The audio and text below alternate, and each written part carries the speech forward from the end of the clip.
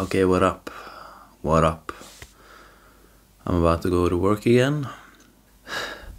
Feels like I just left. It is a weird thing working like this.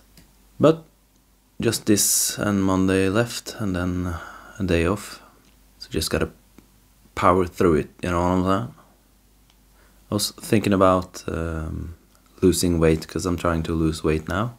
And I feel like it's all about having faith, because anything you do or are supposed to do for a long period of time before you see results, you gotta have faith that it will help you in the long run.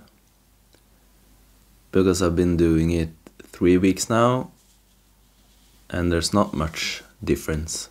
And that's probably why you should take pictures as well. I just can't be bothered, but maybe. I know I have a picture I took and then I can probably compare it.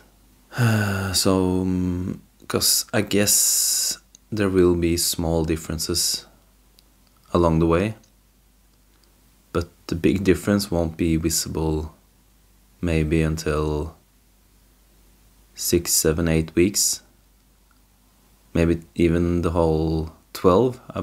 I've set off 12 weeks as a starting point at least. Have faith in the process.